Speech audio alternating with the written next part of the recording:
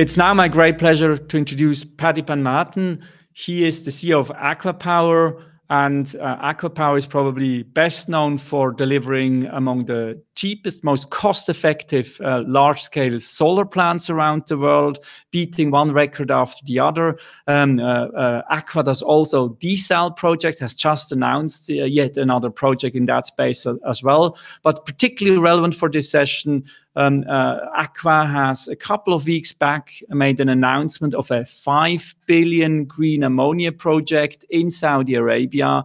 And we obviously want to learn much more about this specific project and the green ammonia and hydrogen context there. With that, please welcome Paddy Padmanathan.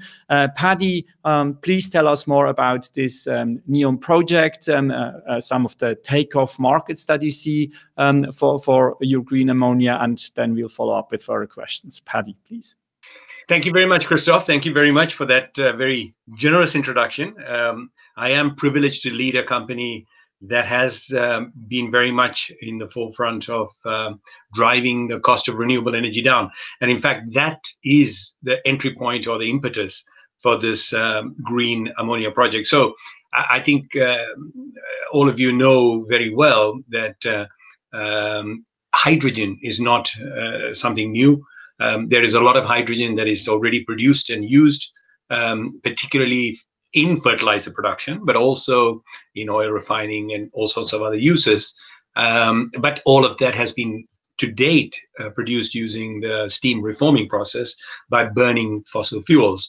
But we have always known from our sort of chemistry lesson, in school, that by sticking 2 electrodes into a pot of water, we can break the hydrogen and oxygen bond of water and produce hydrogen. But the issue there is the amount of electricity that is needed to do that. So it's a very electricity intensive process.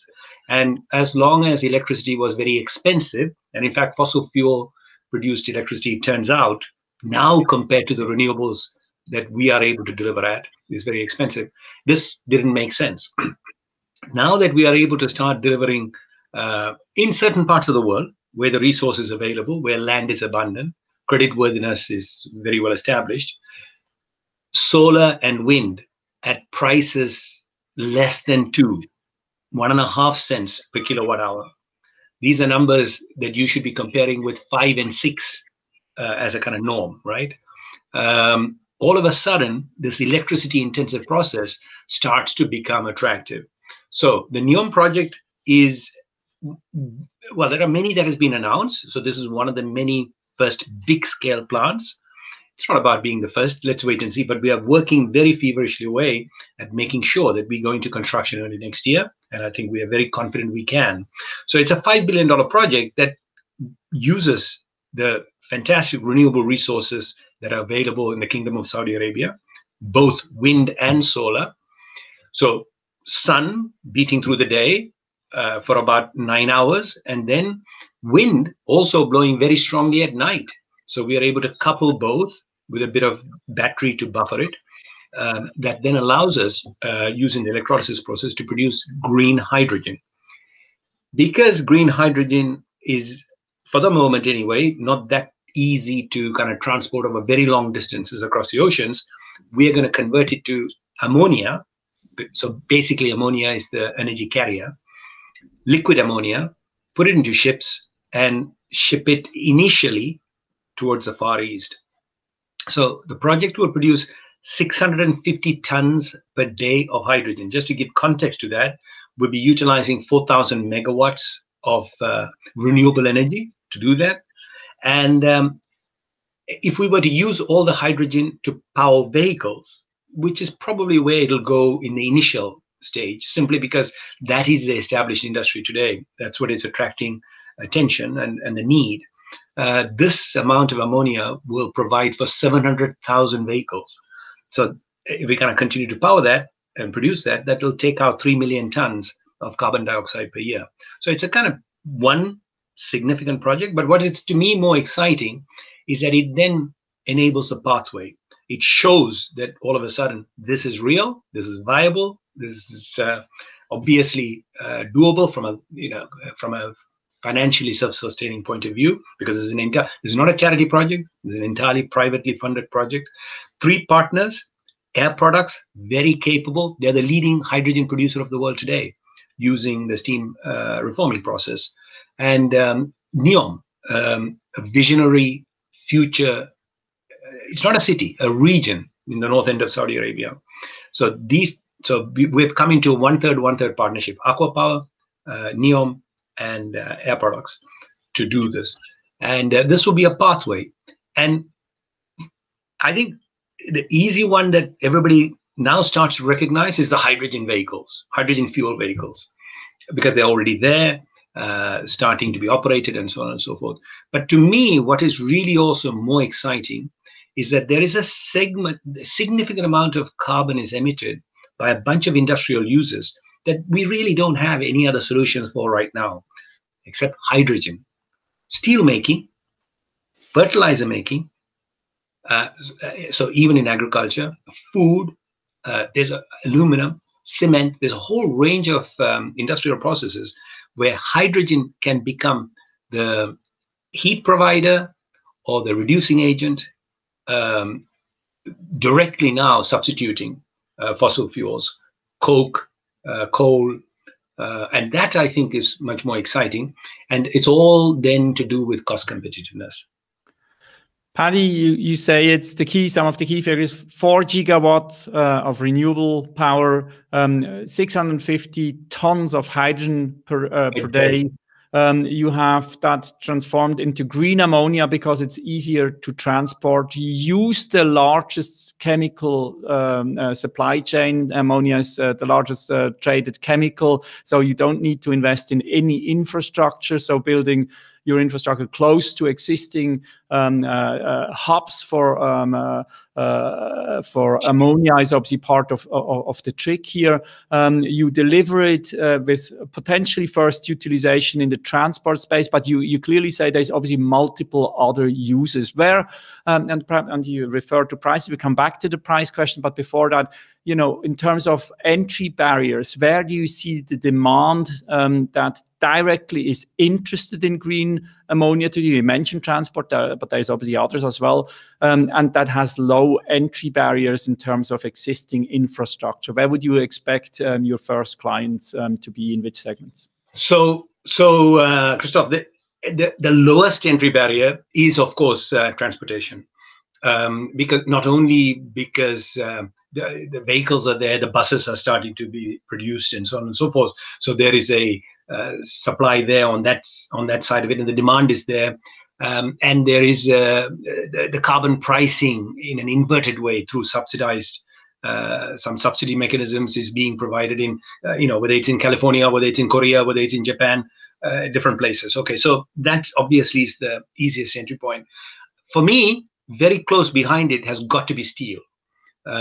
Because, okay, so we do now need to talk about costs. So look, our view, rightly or wrongly, if you're able to produce electricity at less than 2 cents, and as you start to produce hydrolysis at scale for these very large plants, electrolyzers, sorry, and these are things that have been made in small modules before, but as we start to produce more at scale, we are very confident that the price of hydrogen can come down to definitely below $2.50 a kilo. Comparator, $1 a kilo is the kind of price at which we can produce hydrogen using the steam reforming process using fossil fuels. Now, there is no carbon pricing, and I'm not going to waste my time waiting for carbon pricing. So we've got to come down to $1. In my view, that is possible. I think it is possible faster than 2030.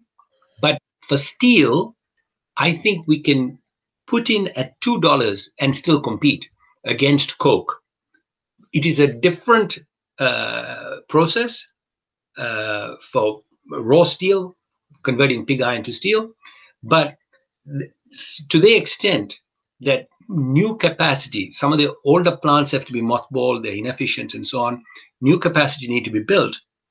They will be built using this new processes, and you can inject hydrogen straight away and start to produce steel at about $450 to $500 a ton, which then starts to be competitive with doing it the polluting way.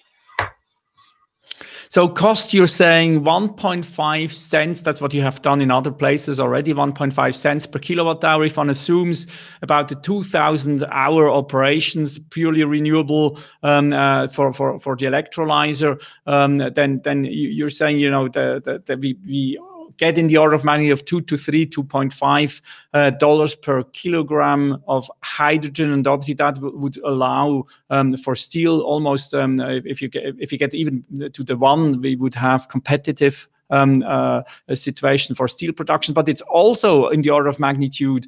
Obviously, that is interesting for transport. That would $2 to $3 per kilogram of hydrogen would correspond to 50 to 80 cents equivalent gasoline, and you see that market obviously responding right away. And then steel. What other uses do you have in mind, Paddy? The next obvious immediate use is ammonia itself for fertilizer production.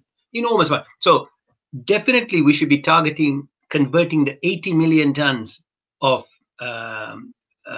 hydrogen that we produce today using steam reforming process, which pretty much goes for exclusively almost for oil refining as well as for fertilizer production.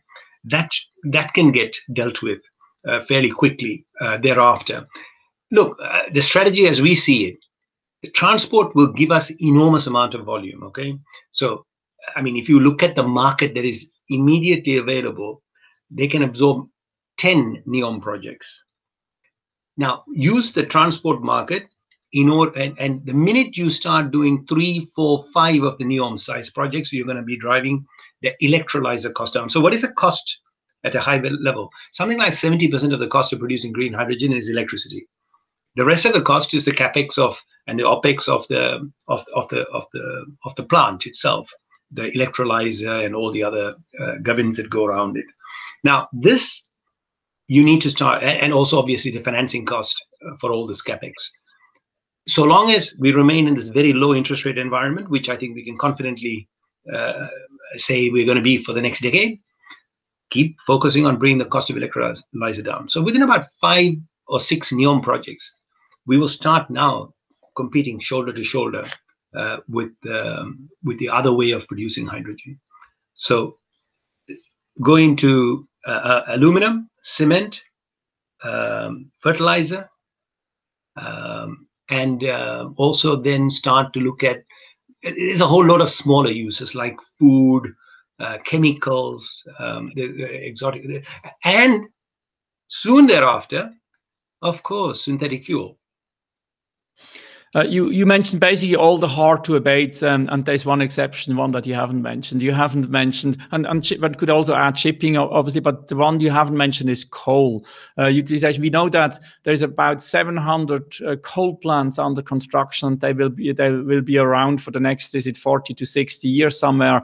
And if we do not obviously provide solutions in that space, then we the decarb agenda will suffer from that. And we know that Japan has done pilots, or is doing pilots in the coal, substituting ammonia to coal. Do you see demand in that segment as well for your ammonia?